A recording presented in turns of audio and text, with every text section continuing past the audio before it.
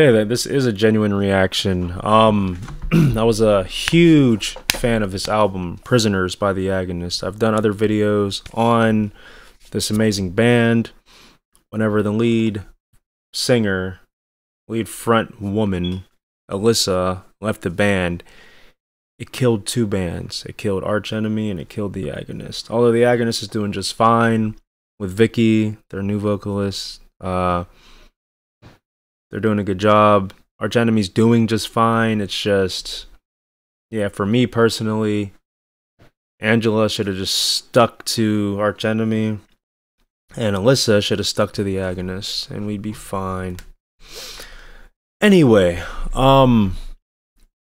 yeah, the reason why I say this is a genuine reaction, because I'm assuming that this is a B-side, or just like a bonus Japanese track or something I've just never seen until last night, when I seen this on my recommended, and I noticed the album cover, and I'm like, really? Interesting. So, I definitely want to hear this song, because this album, Prisoners, is just like it's something else. 2012, back then, 2013, when I really dived into it, when I was doing my marathon running, or marathon training. Trained for 2 hard years before I did my marathon run, but that race was crazy. But I listened to this album and a few other albums back to back while training. I was essentially a prisoner of my own mind, but I tried to break free. So I loved the entire album, but this song I didn't hear because it wasn't on it, or at least it wasn't on the regular portion of the album. So did I miss out? I don't know. Let's see. 4 minutes 37 seconds. Let's go.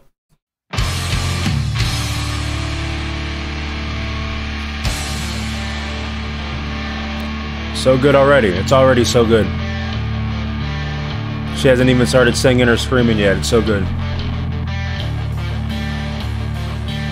I did miss out, but we're here now. Better late than never.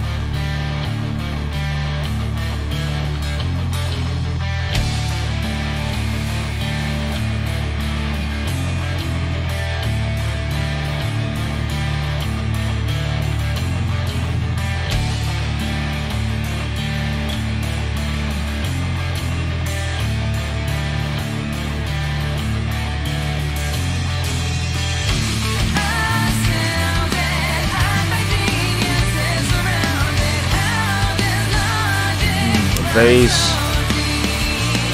I'm into this already.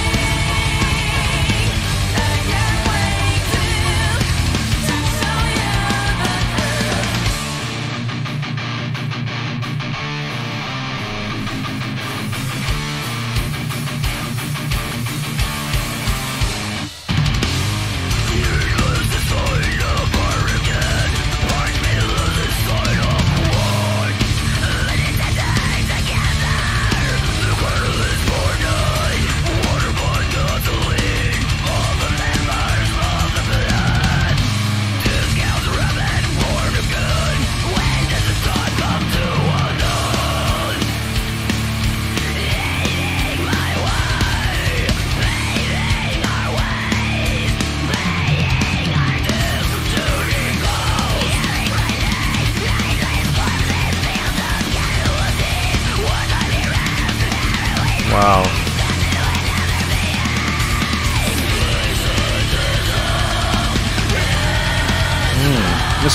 How did I miss this?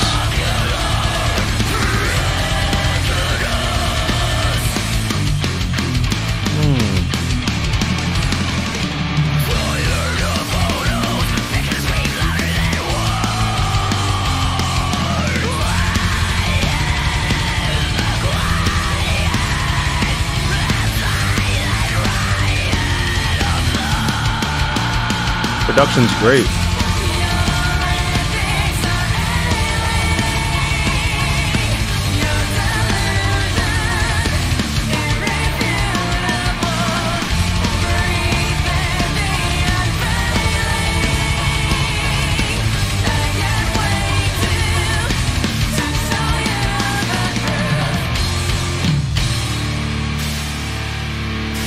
Oh, it's almost over. I was expecting the transitions. Pretty cool streamlined song.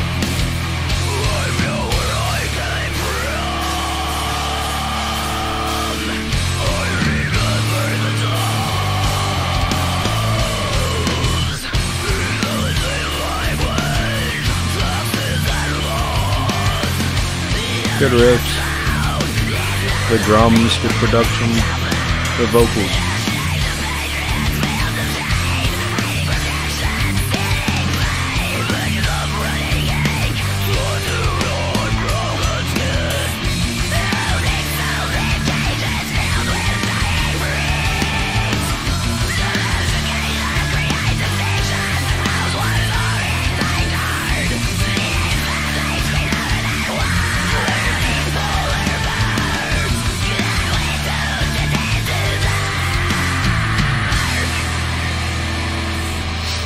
I can kind of understand, well, maybe it's because I'm so used to hearing the other songs, but it kind of doesn't sound like it's on the album. It's different, if that makes sense. Maybe, again, maybe it's just because I listened to the entire album several times that it just doesn't fit. But, I don't know. It's hard to explain.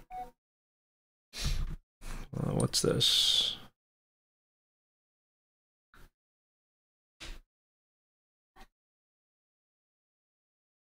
I just posted this Korn video and somebody already commented. 2 people commented, but how you doing, bro? If you fancy something Korn with a hip hop vibe, try Korn BBK or Korn featuring Nas playing. Interesting. I'm not really into hip hop. There's like never mind. This is the Agonist reaction. We're not here to talk about that stuff, but I have a few rap songs on my channel. Anyway, yeah, definitely doesn't sound like it was on the Prisoner's album. Little sprinkles of it. Her vocals were awesome. Great growls. Great range with the growls. You know, like highs and lowers, but it's still a growl. She doesn't like do high screams, but she'll like make her growls expand, if that makes sense. And then her clean vocals are just top notch all the time. So much vocal versatility and range with everything that she does. So it's tragic how being an arch enemy, just no cleans at all, which is fine, but then have somebody else who is good at female fronted death guttural, death growl, whatever vocals, join them so she can shine with what she's good at, and that's both. Oh wait, we had that. It was the Agonist. Anyway, as always, guys, may the Lord Jesus Christ bless you. Have a good day. I'll see you in the next video. And I'm out.